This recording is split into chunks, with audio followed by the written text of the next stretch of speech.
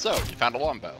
The longbow does 1d8 piercing and weighs about 2 pounds. It has a range of about 60 feet. Additional range can be gained by being above your opponents. The weapon is dippable like most weapons in Baldur's Gate 3, and is a two-handed weapon, which means you're only going to be carrying one of these in your hand while you use it. As of the making of this video, it does not affect your AC to have this out when you are carrying a shield. It is considered heavy, which means small creatures will have disadvantages in this weapon. This weapon has the ammunition property. However, at the moment, the weapon doesn't take ammo, but does have specialized ammo. This weapon is a martial weapon, which means if you want to use your proficiency bonus, you must either be martially adept or proficient with a longbow. It is also a dex weapon, which means you need your dexterity bonus to be higher to be more effective with this weapon. This weapon is exceptional for stealth, as it can keep you hidden from your enemies. It has the special ability Pinned Down, which can be used once per short rest, does 1d8 damage, and on a failed save, the enemy will lose 10 feet of movement.